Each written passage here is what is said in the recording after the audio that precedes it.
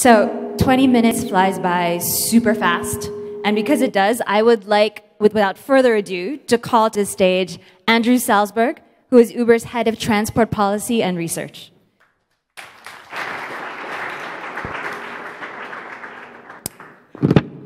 Hi.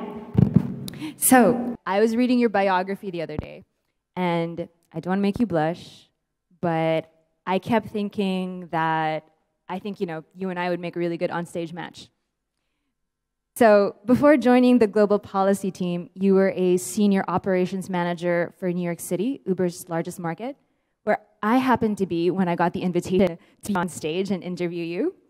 Prior to joining Uber, you worked at the World Bank on public transportation investments in Asia, where I'm from. But as it so happens, 5x5 has also designed open innovation programs for the World Bank. You hold a master's in urban planning from Harvard and a bachelor's degree in civil engineering from McGill. And you know what? I went to McGill for grad school. And I think it was at exactly the same time that you were there. I had no idea, right now. Your focus is on making Uber an integral part of the future of urban transportation through research, partnerships, and policy development. And at 5x5, we design and operate the innovation studio for mobility of Île-de-France, Greater Paris. But I think the thing that we share the most, and not so coincidentally, because it's probably why Ouishare put us up here in the first place, is the sincere belief that data sharing can and should play a role in drastically improving urban mobility. You're going to that one. Yes. Should I go with that? Yeah. Yeah, I think that's true. I think it's something we get asked about almost everywhere we operate is, how can the data that Uber has in its system be helpful to people outside of Uber? And it's been a hard question for us because I think a lot of the data that we have on the operations in cities is incredibly interesting to our competitors, right? We're not in a market like we were 5 years ago, where if you were a taxi operator in New York, you had a garage, your drivers went out, they found their own fares, and there was no real benefit to individual operators to having more data. But now if you look in New York, there's 5 different companies that are in the same marketplace as Uber. And so sharing data can be incredibly interesting to our competitors as somewhere that they can target incentives and think about sort of competing with us. So that's one angle we have to think about. And the other, obviously, is individual rider privacy. So those are the constraints. But I think even knowing those constraints, there's lots of places that we can potentially share data that can be useful to outside parties. So the starting point for that was Uber Movement, which we launched in January of this year. If you haven't seen it, movement.uber.com. It was our first step towards this idea of can we make data freely available, and not just to government agencies, but to the public at large, to potentially help in this future of mobility. And so what that data is right now is travel times hour by hour across 4 cities around the world: Manila, Sydney, Boston, and DC. And that's a way to share data that's useful, public and free. But it's just a starting point for all the different applications we can find.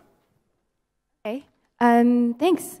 So, I've done some work on opening data as well in the past, and something that I've learned is that when it comes to opening data, there is a fine line, fine balance between supplying enough data so developers can actually do something meaningful, and at the same time, too much data causes citizens to worry. How do you handle that divide? Yeah, I think the key for us, and we've only had this one core data set, but the way we did that was designed for a very specific use case that we know, certainly in the US, every major metropolitan area has a body that's charged with thinking about the 20 or 30-year time horizon for transportation, and they do that with big, elaborate transportation demand models that happily I don't have to work with because they're very complicated. But it's very hard to make those decisions, but a lot of cities are working without even basic data today on how long it takes to get between different locations in the city. So what's the time in the morning rush hour from downtown to the suburbs? A lot of people don't have that data, or they have data that's 3 or 4 years old that they paid tens of thousands of dollars for. So when we designed Movement, we designed it specifically with long-range transportation planners in mind. So everything from the geographic aggregation of the data to the format was designed for that purpose. And so we had this one core use case that was super clear, but once you open that up, we found other examples of people using it to measure changes in infrastructure in a city and what the impact is when, for instance, the metro shuts down. What does that do to travel times? So we had this one core use case that we thought we knew we were building for, but as a result of making it open, we've seen lots of other people, academics, amateur sort of hobbyists on the weekend using the data for all kinds of things we never intended because it's free and the barrier to using it is pretty low. Has a city ever requested data that you have but we're not willing to share? And if so, what data and why? Yeah, I think all the time. I think the reality is, I think one thing we get is people ask for the data as though it's a singular thing. And I think a lot of what people think about is they want individual trip transactions for, you travel from here to the airport to get out of here, or, wherever you're going next, because that's the most sort of concrete thing for people who haven't seen or had access to our data sort of think about as trip data. And, there's lots of implications for individual rider privacy, for competition from that data set, so that often gets to places that are, it's difficult for us to share that data. But I think when we start to think about the different applications for data that go beyond that, there's lots more space for kind of joint wins. And the travel times is one, but we were just talking at lunch about what about the potential for Uber to share data on the need for electric vehicle charging infrastructure, right? So there's lots of applications that are not what you'd think of when you first think about data from Uber, but different slices, different insights that you can get from our operation. We're never going to be the charging infrastructure operator, but we may have a way to share data that can be incredibly valuable to people who are planning that sort of investment. Same with broader infrastructure, roadway maintenance, right? Our drivers could be great, data collectors for road quality through vibrations picked up in the app. So I think, we often get asked for things that it's difficult for us to share, but I think part of that is us doing a better job of explaining what the potential is for different data sets that are kind of non-traditional that might be hugely valuable. So speaking of your partners, so your website features testimonials, like the one of Washington, D.C.'s Mayor, Muriel Bowser, and she said something really nice. She said, "We're excited to be one of the early partners with Uber in this new platform. We want to employ as many data sources as possible to mitigate traffic congestion, improve infrastructure, and make our streets safer." But then I also found that there were other testimonials out there, like those of Pittsburgh's Mayor Bill Peduto, that aren't quite as kind. The mayor said, "Uber wanted to use our public right of ways and didn't want to be engaged with a city when it needed something." So going forward, what do you think are the key factors to success in a strong partnership between you and a city? Yeah, I mean, the most basic thing is that, we have worked with DC to have their data available through Movement, and we haven't got there yet with Pittsburgh. So part of that is me just spending my time yelling at our product team internally to move faster, to get more cities added to the platform. They love to hear from me. All I do is sort of ask them to go faster, and not being a product person myself, that's a conversation we have to have in terms of timelines. Right now we have 4 cities available through Movement.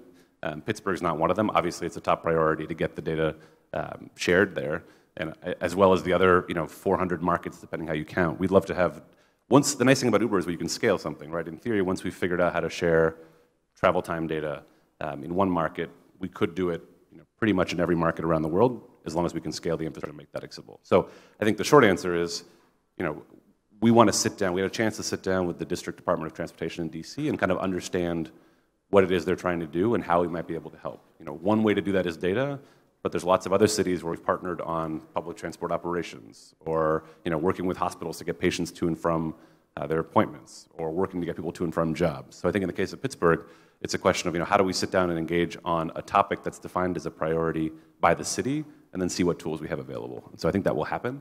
It may not have happened fast enough, but that's always the dream, is to get there in a place that we can collaborate with the city.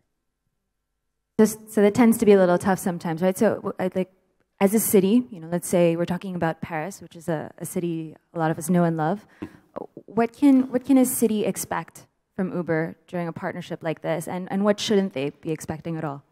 Yeah, I mean, I think it's still early days, so I think there's a lot of scope to define what a partnership with Uber should mean. And I think part of that is thinking about what is the goal for a city like Paris or like Pittsburgh in the long run. I think one place I like to go for this sort of model of what the future could look like, there's a great transport modeling work done by the International Transport Forum. They're based right here in Paris. They did a model of Lisbon in Portugal and said, what's the end goal of transportation in the city? And for them, they modeled out what the implications would be if every single car in the city was shared. Every single vehicle in the city was shared. So there's no more cars that were just driven by people, but everyone was available for sharing. And what they found in that scenario was that you could cut down the number of vehicles required by 97%. So you could have this much smaller footprint of vehicles, which means much less need for parking, much more efficient use of space, cheaper transportation for people. So you could use the roadways as a shared service as part of the broader public transportation network. So, working backwards from that goal, how could we partner with a city like Lisbon or like Paris to work there?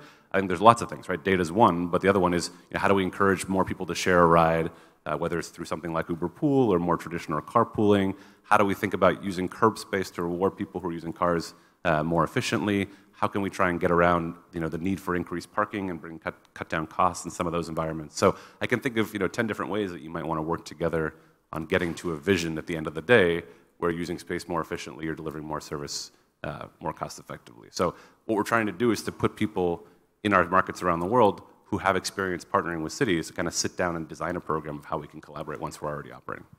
So, I mean, since we're talking about like broader transportation policy, if you could decide, or if you could create, if Uber could create a new city from scratch and design the entire transport system exactly how you wanted, and let's say the city was called, I don't know, Uberville, and it was on Mars or something like that. So, we take out all the politics there. How do you go about it, you think? Like, what are the key sort of principles? I mean, first of all, we have no plans to design any cities, so I don't want to get any headlines out of this. I was looking forward to starting some rumors. Yeah. I mean, I think, look, right now, if you look in a place like most cities that we're operating in nationally in the U.S., our share is like less than 1%, right? So we're a very small share of overall transportation in the city. And I think, shared modes like Uber will hopefully grow to a bigger piece. But I think the goal in a place like Paris or in some city we're starting from scratch, let's see how we design. I mean, I think about a lot of climate change, right? So it's obviously on everyone's mind. The city of Paris obviously closely associated with a kind of global commitment to thinking about lowering emissions. So that obviously would be one of the frames I think you'd want to work to. And so how do you make something a city that works for people to get around in a way that's convenient and compelling, but also drives the overall carbon impact of transportation down? So I think that obviously part of that is going to be the same kind of investment you already have here in public transportation, which is going to be the most efficient mode for getting people from A to B primarily. But like the model of Lisbon I talked about earlier, there's lots of places where shared cars can be an important aspect of that. So if you're starting from scratch, I think the most obvious thing I would think about changing from the way cities look, especially in the US, is that the amount of parking and road space is enormous. Right? That's less the case in the core of Paris, but even in the suburbs here or elsewhere, it's just an enormous amount of space dedicated to car infrastructure. And I think if you could cut that down tremendously by using whatever space you have left for cars more effectively, right? If you got 4 people into a car instead of 1, that means you need a lot less cars, you need a lot less parking. And so I think changing the frame we have now, which is cars get priority in terms of space, to people getting priority, and then working out from that, I think you get a lot of interesting places that would look different than the traditional American city. Yeah, that's a strong vision. And what I'm wondering also is, how critical do you think Uber's success is as a company to the future of healthy cities and transport, considering what a big player you are today? Yeah, I mean, I think for me, autonomous vehicle, everyone wants to talk about autonomous vehicles, right? It's like if you go to any transportation conference, which I do a lot, it's the topic that everyone wants to talk about. I think if you're thinking about the future and what the role Uber has to play is, to me, what I'm most excited about, being someone who came from a public transportation background, is how do you make sharing a car more compelling than owning a car? Right now, most people who use a car own it. You own your own car, you hop into it, you drive it where you're going. If we have a future of autonomous vehicles that get adopted in the same way, so everyone owns their own autonomous vehicle, I think there's a lot of potentially negative consequences for cities, right? Empty miles that are driven, just like no decrease in the number of vehicles, enormous amounts of parking still required. So for me, Uber, the key role that we play right now, or setting the table for the future, is making sharing more compelling than owning, which we're starting to do, but in most places we're a pretty small share of overall travel. So how do you make that experience so compelling that people think about giving up their car, and by the time autonomous vehicles come around, they're deployed through shared networks, and you can hop in the back of any car rather than being attached to your own car? I think that, to me, is the most important thing we can do in the short term. I feel like you've definitely started that work already. I mean, Uber offers shared rides for as little as $1 in some places. You've introduced optimized pickup points that algorithmically recreate bus stops, and you talked about testing semi-autonomous vehicles. So let's forget about the cabs for a second. Is Uber going to disrupt the bus? So I think if you look, I spent a lot of time in the U.S., so I always use my examples there. But if you think about the U.S., if you look at the overall transportation pie, right now today, Uber is like 0.5% or less. Public transportation as a whole in U.S. travel is like 1.5%. And private car travel is like 84%. Now, obviously, that's very different in a place like New York or Paris, where it's much higher share public transport. But broadly, the vast majority of travel today is not done through shared modes, right? So I think there's enormous room for both Uber and public transport to grow together by encouraging more people to leave their car at home. So this is certainly most true in the suburbs, where can an Uber trip from your door to a rail station make both Uber and public transport more compelling than driving your own car, and drive up ridership for both? I think there's a chance to do a lot of that work because there's so much space to grow the market for sharing a ride, booking a ride, transportation as a service, that I think there's a lot of collaboration more than there is competition if you just look at the relative size of how much private cars move versus public transport. So we have a lot of places we're partnering with transit in the US and around the world to try and build something collaborative rather than sort of competing on the space. Okay, so I'm looking at the timer and I think we're down to last few seconds. I'm going to end with a closing question.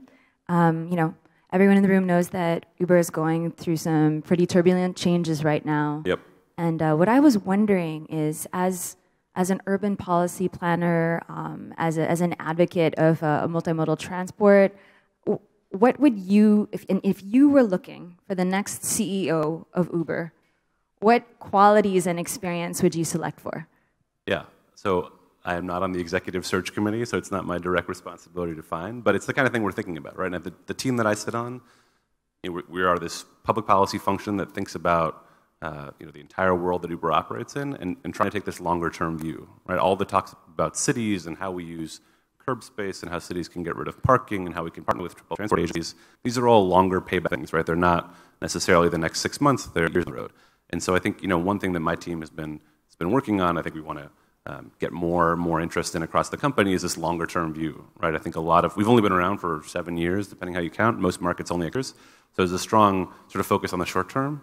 And I think, one thing that people who care about transportation planning and infrastructure that have lives of decades, I think what I would love to see as we start off on this sort of new direction that we're going to pick up is this longer time horizon thinking, right? What does it mean? What do we think about Uber in 5 or 10 years or 15 years? How do we build a company that's going to be relevant and meaningful in those places? And I think a lot of that has to go into kinds of partnerships with people who are in transportation for the long haul, city governments, transport operators around the world. So I'm a little biased, right? Those are things that I think about, but if I was looking for somebody new, someone who has experience in those fields or has been in sort of a longer term operating place would be helpful, I think, as we move forward.